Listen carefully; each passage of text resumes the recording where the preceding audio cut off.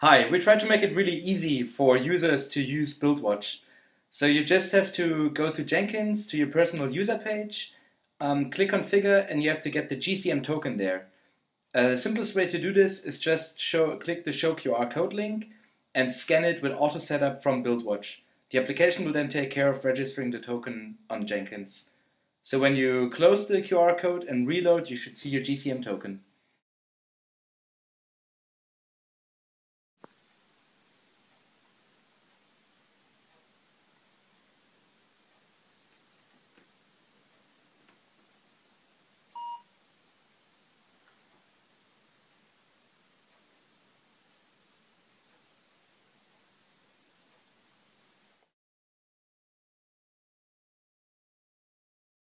Okay, the second thing you have to do is you have to tell Jenkins which projects, which users should be notified.